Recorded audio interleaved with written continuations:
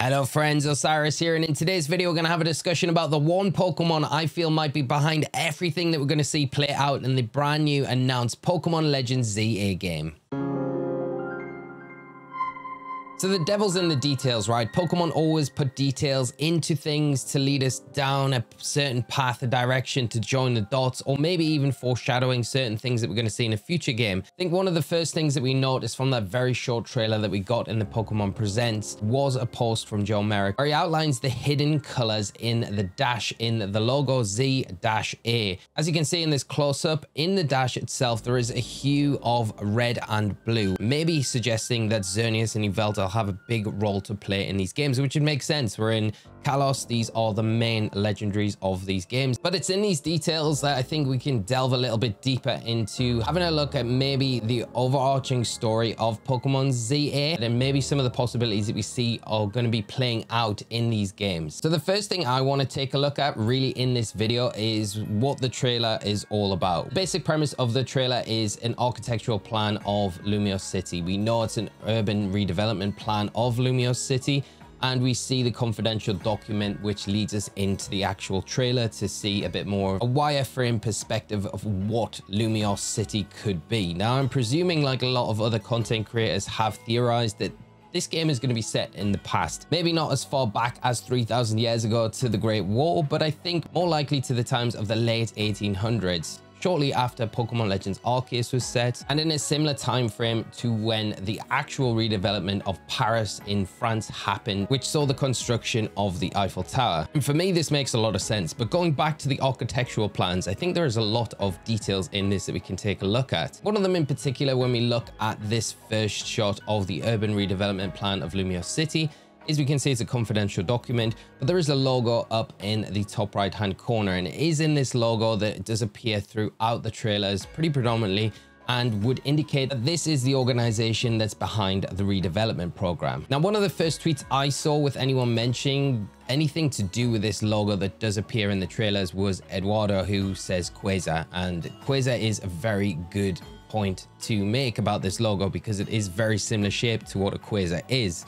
But I want to take us down a little bit of a different path here, because one of them in particular that really always stood out to me was this particular logo. It does flash up very briefly of the intermittent start of this footage, but it wasn't until I zoomed in on this logo to have a look if there was any further details. And just like that dash that we saw in the ZA logo, there is a lot of detail that we can see that I don't believe anyone's really picked up on yet. So when you zoom in on the logo, you're going to notice that there are colors around this whole logo. And these colors are red, yellow, white, light blue, and dark blue. So you can see them here. And then if you go over to other areas of the logo, particularly the more bluey areas of the logo itself, you'll see hues of green as well. So there are a variety of colors within this logo, all reminiscent of what you would see in a prism. When you fire white light into a prism, refracts, and then what's fired out of the prism is a rainbow color which is surrounding this logo, which I find very strange and I feel like has a deeper meaning to it. The other thing that I kept thinking about with this organization was what was one of the biggest events that we've had play out in Kalos's history, and it is the Great War of 3,000 years ago.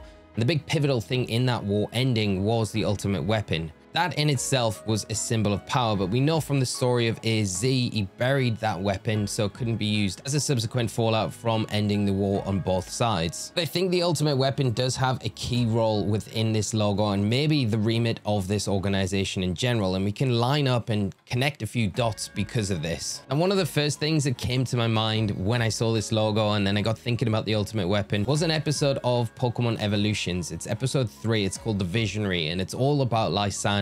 And in that episode, we see Lysander fire off the ultimate weapon.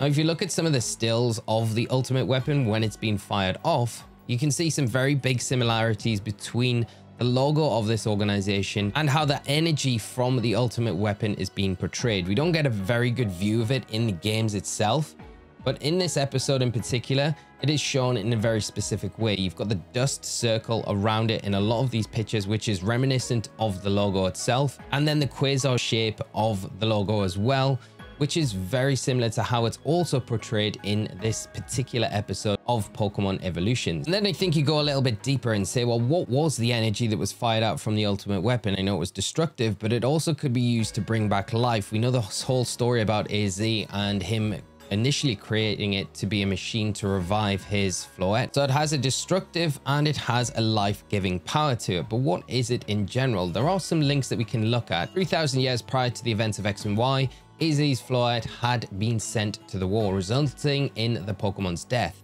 AZ created a machine to revive Floette that ran on the life force of many Pokemon.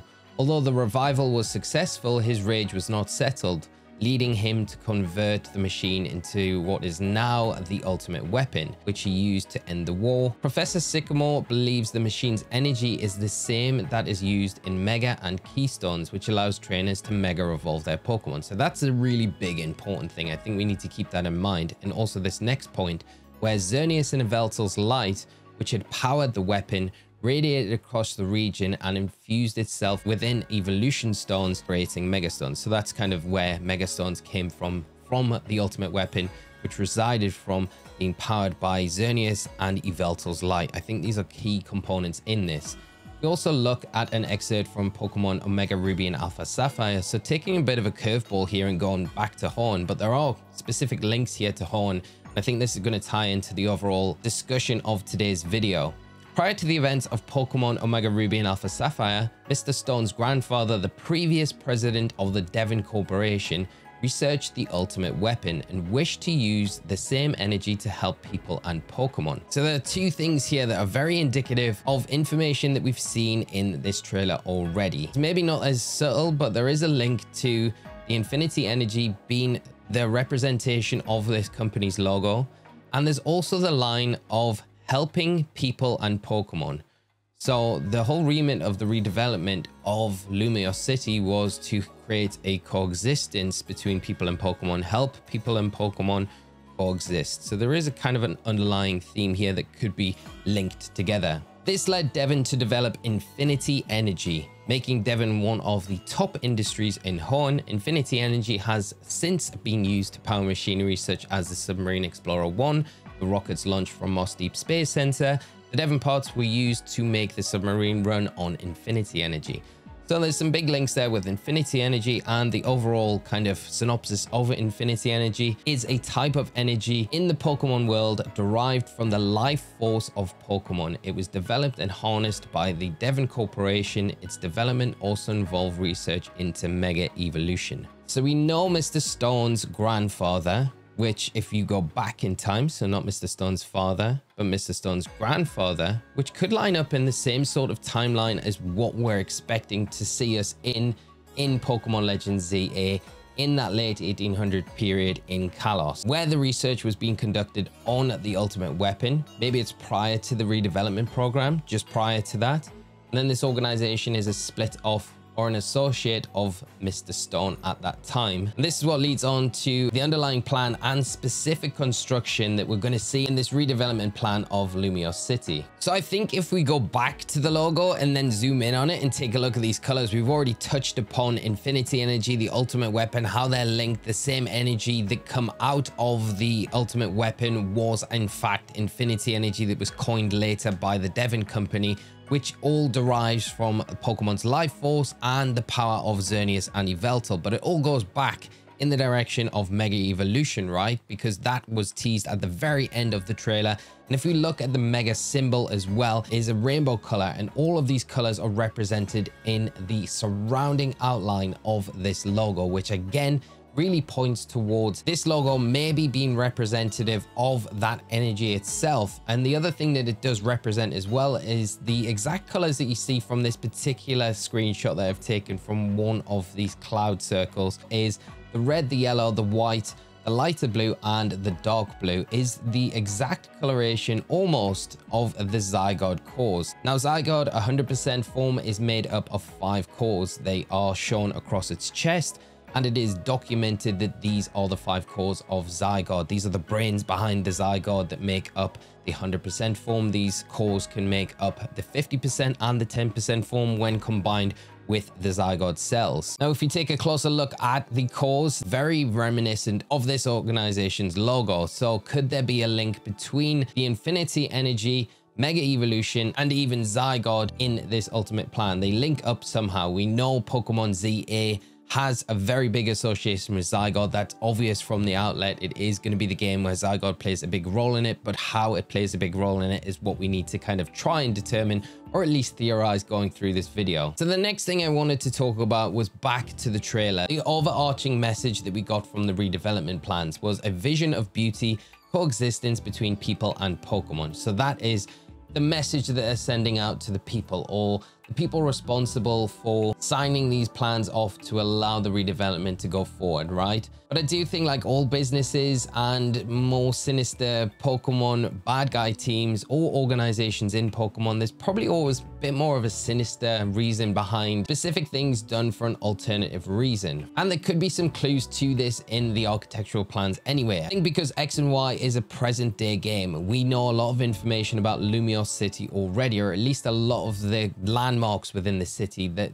are likely going to be created through this redevelopment program. One of them would be the plazas and that central area, which is the Prism Tower. Now in X and Y, we know Lumiose City has the Vert Plaza, which is a green color. It has the Juan Plaza, which is a yellow color, the Rouge Plaza, which is a red color, Magenta Plaza, and the Blue Plaza, which is a purple and a blue plaza. Now these plazas all surround a central piece, which is the Prism Tower. You know that as the Lumiose City Gym in more modern times. And it's very interesting to me that all of the plazas surrounding this central area are the colors that would be emitted from a prism if you fire white light into it. So energy into it, out of it, you're going to get that rainbow energy, that prism energy, which could be in turn interpreted into infinity energy. Prism Tower is known as a high-tech tower, so it kind of insinuates that it's used for technology, right? So some sort of technology is used within this tower. So let's say that the logo is representing infinity energy, and the whole organization's remit is about recreating infinity energy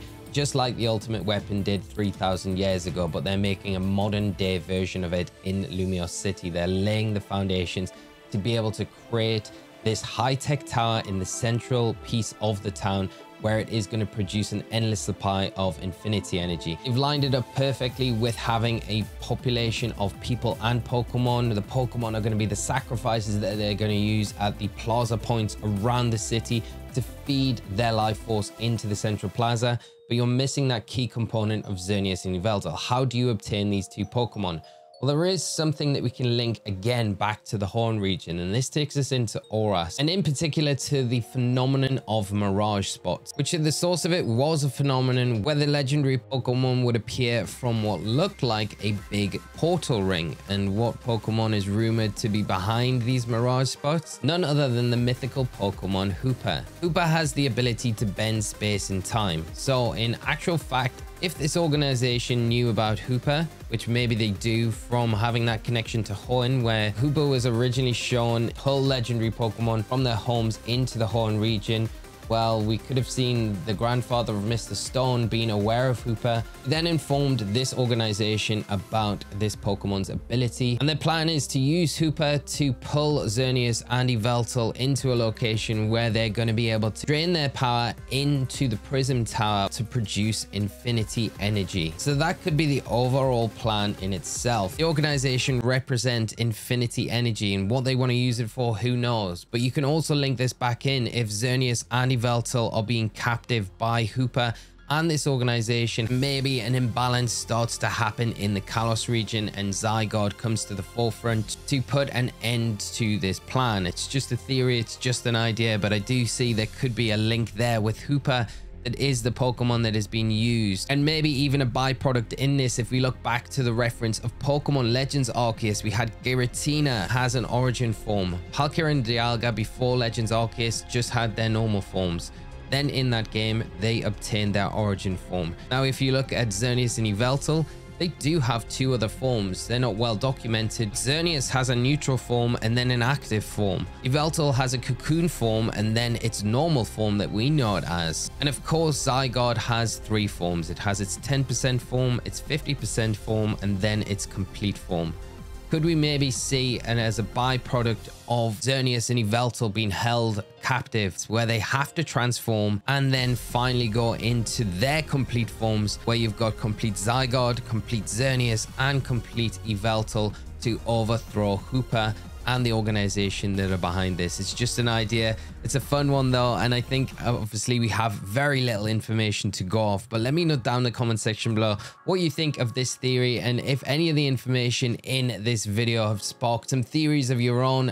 Let's start a conversation down below. I'd love to hear your thoughts on this. I hope you've enjoyed today's video. Do hit the like button if you have, and do subscribe to the channel. And if you guys enjoyed this, we'll do a lot more. I have a lot more topics I'd love to talk about in the lead up to the release of Pokemon Legends ZA. Thank you so much for tuning in, friends. Have a great rest of your day.